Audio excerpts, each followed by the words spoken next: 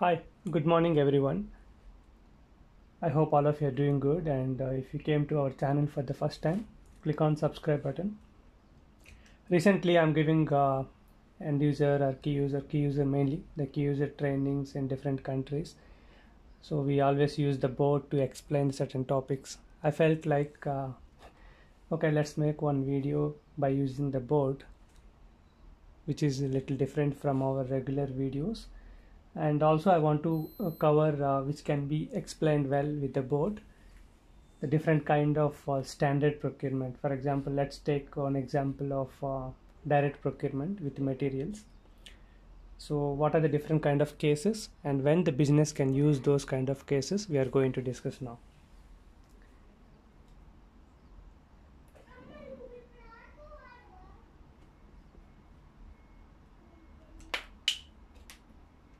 Let's take it. Stock procurement.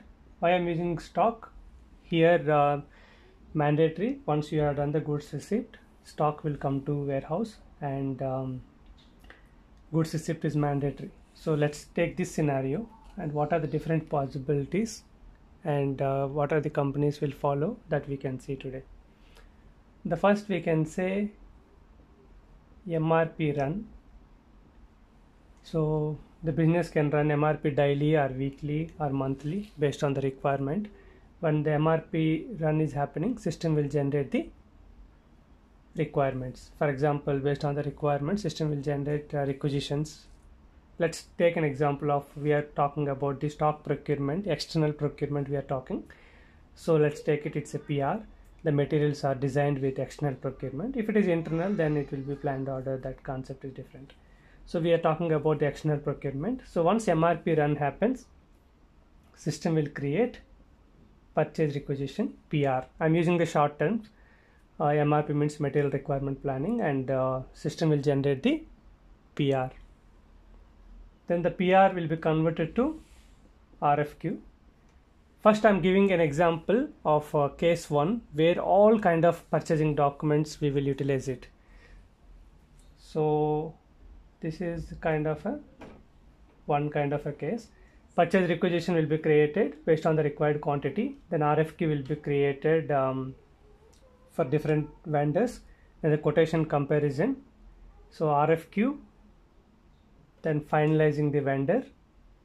So the entire quotation process, you can request for quotation, then quotations will be sent to the vendor, and the vendor will be finalized based on the price and other parameters, delivery date, all those details. Once the vendor is finalized, they can create the contract. So the contract will be created 1 year like that, based on the value or quantity. A contract can be created with the vendor. Then the main document, PO. Purchase order will be created with reference to contract. Once the PO is created, based on your output type, either you can send a PO PDF as an email to vendor, or if you are using any EDI, then an outbound IDOC will be sent to the vendor with the information of the PO, quantity, delivery date, whatever information we will send to vendor with EDI, or a PDF copy will be sent automatically, or else take a printout and send physically, or else download the PDF and send as an email. There are different kind of approaches will be followed by different companies. Then when the goods are received, I will directly mention about goods receipt. Let's talk not about inbound delivery. If you are using inbound delivery, there will be one inbound delivery will be there, then the goods receipt. But finally the goods receipt is the process. So let's focus on the goods receipt. Then invoice receipt.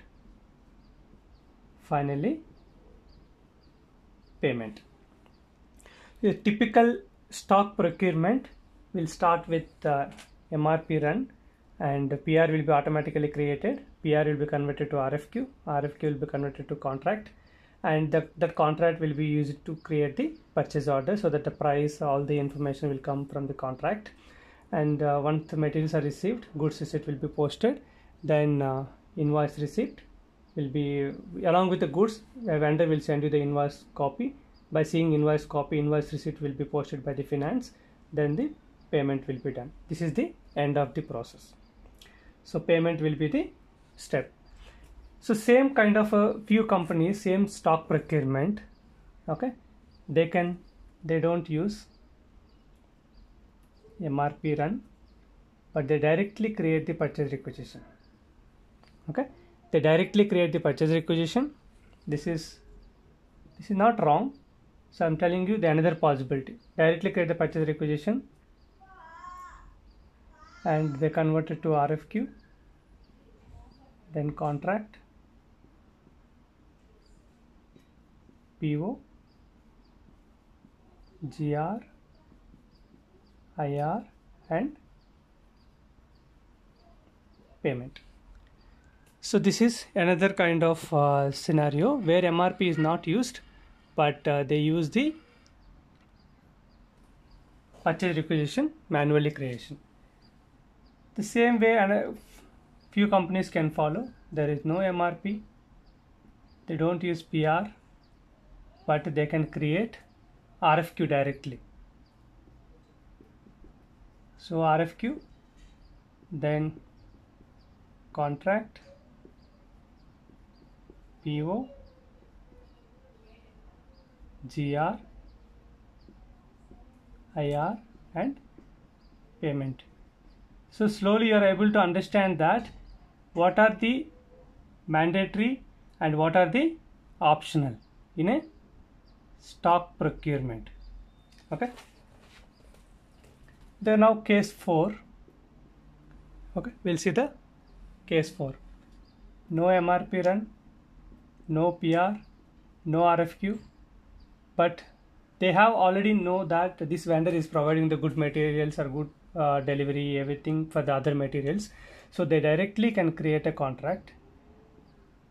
So they start the process with contract, PO, GR, IR and payment. So they directly create a contract with the vendor, quantity or value contract, and they can proceed it. This is another kind of scenario.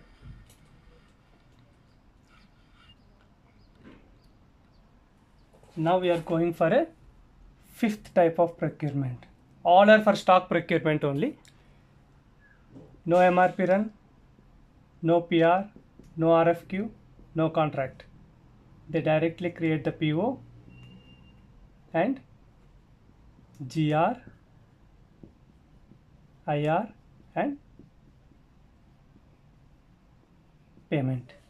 So for a stock, PO, GR, IR and payment are mandatory and remaining are optional. If you use MRP like proper planning, then purchase requisition will be automatically created. Someone doesn't have to check the stock levels and all. And if you have a purchase requisition, RFQ can be created based on the required quantity. And if you don't have a PR, RFQ you have to create based on how much quantity required or what is the value, everything. And if it is a contract, if you have a contract, the benefit is you can get the price automatically. And if there are little fluctuations in the market, still the vendor can provide you for the same price which was agreed 1 year back or 6 months back. If you don't have any document, you can directly create a PO, GR and IR and payment.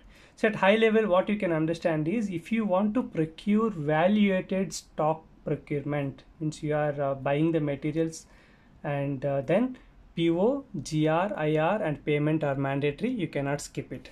Finally, 6th scenario, I want to tell you the vendor is giving free goods.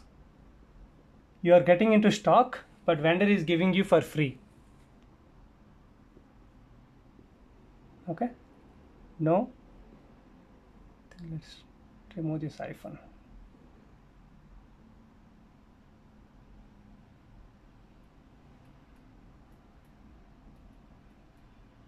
Okay.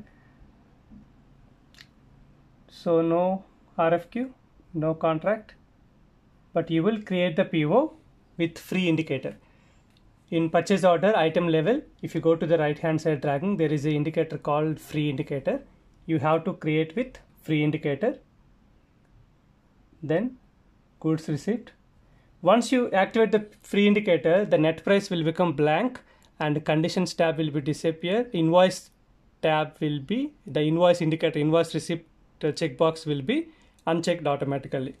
So PO and GR, no IR, no payment. So total we have seen 6 kind of scenarios. The same stock procurement. So business can proceed with the 6 kind of processes. Let us take it. The first case we have taken like MRP run. Based on the requirement, system will create the PR, RFQ, contract, PO, GR, IR, payment. And second case, they don't use MRP run, directly create a PR. Any department can create the purchase requisition, admin or maintenance, anyone. Then RFQ and contract they can use for the RFQ for the price with the different vendors. And in case of contract, they can fix the specific price for a certain duration. The PO, GR and IR we can follow. The only for free goods, you can see here only PO and GR is enough. No need to do invoice receipt and payment. So this is the way how we can do it.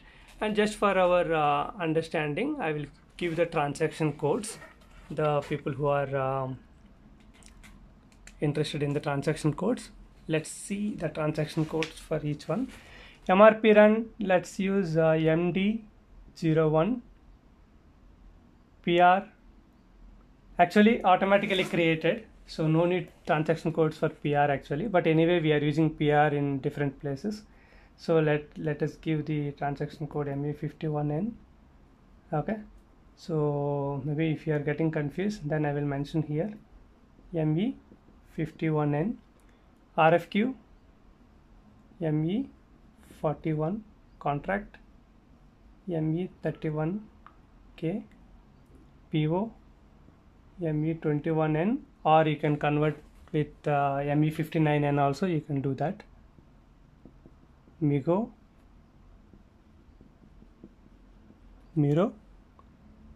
and payment they can use F-53 or different things, they can use it. So this is the way how a procuring of stock materials in different ways we have learned in the 6 different ways. Okay, a few companies may use the scheduling agreement also. Okay, I hope this video has helped you to understand the different ways how to create and in which business cases, what is the benefit. And if you want to procure a material, finally what you understand is IR can be optional. IR is not required in case of free goods, IR and payment. And if they don't use any MRP planning, MRP run is not required. If they don't want to have any requirement, directly they can get PO. But when you want to procure a material with stock, finally what we can understand is PO and GR are mandatory. Without that you cannot procure it. Remaining all are optional. In case of free goods, IR and payment 100% is not required. Thanks for watching, and if you like this video, please share with your circle to help more members. Based on your comments, I will definitely plan these kind of more videos. Thank you.